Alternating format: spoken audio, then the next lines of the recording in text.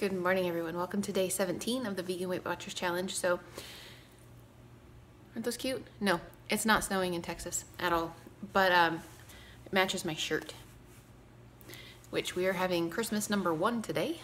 So my daughter and her husband are here, and my husband's here too. He doesn't go anywhere.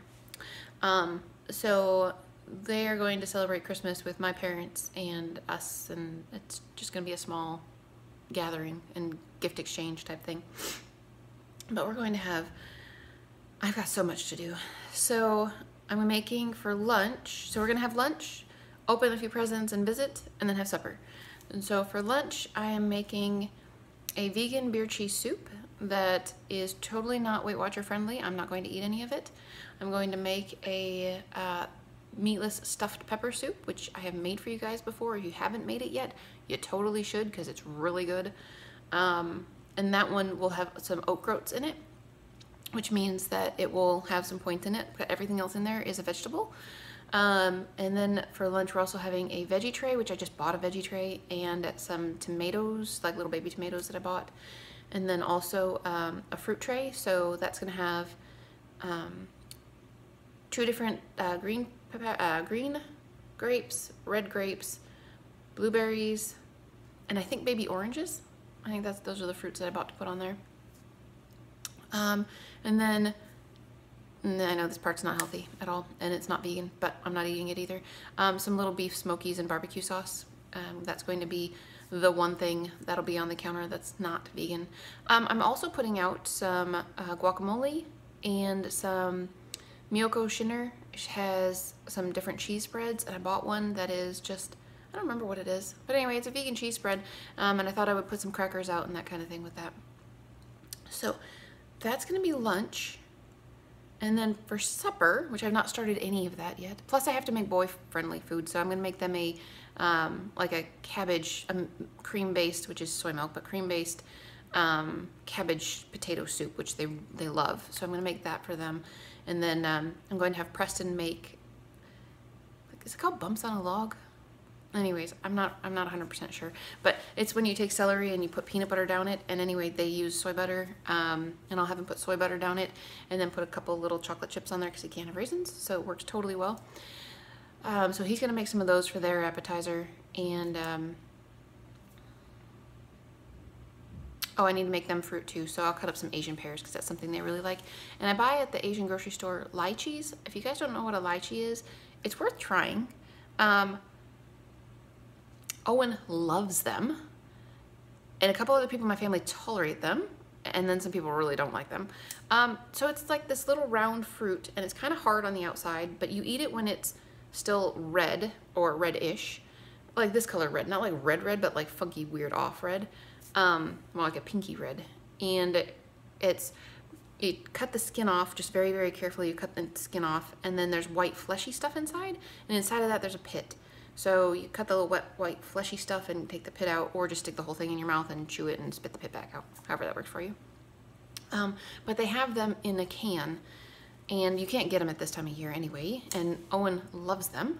So I will probably put them, put a small bowl of those out just for him, because he will really, really like that.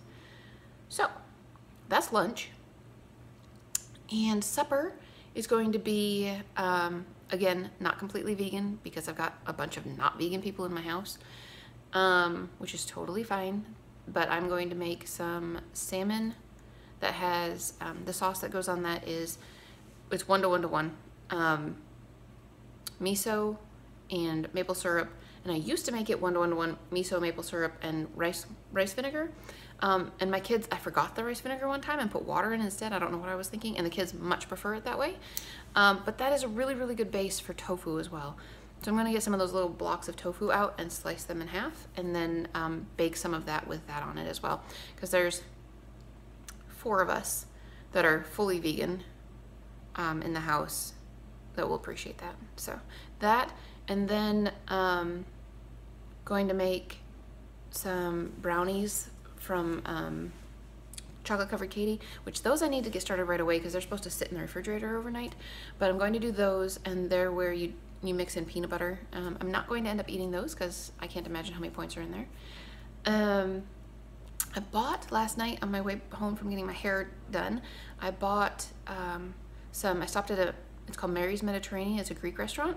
And I bought some rice that has mixed vegetables in it and cranberries, and it is the most divine food you could ever imagine. It is delicious. So I bought a big container of that. So that's gonna be like the side dish to the salmon, and my mom is bringing over salad. And I know you guys have probably seen videos, or at least a picture of I mean, my kitchen's pretty big. The salad goes all the way down the counter, like all the way from one end to the other. So there's just everything you could want to put on a salad is here to put on a salad. So we're gonna have that, and hang on, let's see. Yeah, nope, that's it. That's the rest of the food. I mean, that's plenty. That's a lot of food. So anyways, it's not like there's that much of us. There's 7, 9, 10. There's 10 of us total. So, I mean, that's pretty good. But anyways, so that's what I'm gonna be doing. I'm gonna go start the beer cheese soup because it has potatoes that go in the crock pot and those need to cook for a while. So that's what I'm gonna get started on. And then I need to make the brownies. So I will definitely touch base with you guys again sometime today. Definitely will take some pictures to let you guys see what it is that I'm making, and I'll just intersperse them. Obviously you'll have seen them by now when I'm talking about stuff. But otherwise, that's it for me for now. I am going to have for breakfast, I'm going to have the leftover of the tofu and cabbage casserole thing. There's one serving left of that, one row left of that, so I'm going to eat that for breakfast because I'm actually kind of hungry. But I'm going to get the soup going first, and then I'm going to get the brownies going, and then I'm going to eat some breakfast. So that's it for me for now, guys, and I will talk to you again sometime this afternoon. Alright guys, so I am sorry that I did not film making any food today, but I did do what I said I was going to do in terms of food. The only thing, this morning I got making the soup, and I got making the, let's see what I make, the brownies right after that. And I never did end up eating until lunchtime because I just got busy and there just wasn't time. So I just didn't. But I had a wonderful lunch, and the stuffed pepper soup was super awesome. I did not eat any of the beer cheese soup like I said I wasn't going to because I just don't even want to try to calculate how many points are in there. But I had probably about 6 points in the oat groats, maybe 5, but 5 or 6, whatever.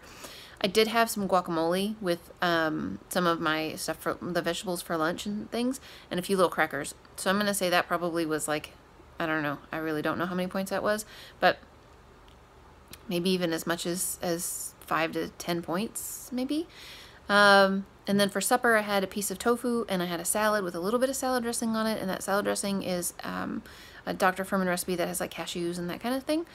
And then what else did I have? Oh, I did have a cup of the rice. So overall today, I'm sure I went over my points value for the day, which is kind of a bummer, but at the same time I had, I would say at least 20 points left over from my weekly points. So I'm not really worried about what I had today in terms of food. It was delicious. I mean, I had wonderful food. I would really recommend, if you guys get pressed tofu, to bake it in something. It actually worked out really well. So I had 2 different types of baked tofu. I marinated one set with the miso maple syrup water combination, and another set with, I think it's Annie Chun is what the brand name is, but teriyaki. I didn't have that one, but from what I heard from other people that tried it, it was delicious. So that's another good option of something that if you're wanting to just have a nice, it's very much after you cook it in the oven at like 350 for not very long, it gets not chewy, but kind of even stiffer than it is. And it's actually really nice because it's got a really great consistency. You actually feel like you're chewing something. So if you miss like cutting a piece of chicken or a piece of steak or something and eating it, that would actually work out pretty well. It's kind of neat. So anyway, I had a really busy day today and I'm really tired. So I'm going to bed now. And tomorrow will be another busy day doing stuff with kids and all that kind of stuff. But I will be hopefully cooking something for you tomorrow. And although we have a ton of leftovers, but I should be cooking tomorrow. So yeah, I will get in touch with you guys again tomorrow for something else, and I hope you had a good one.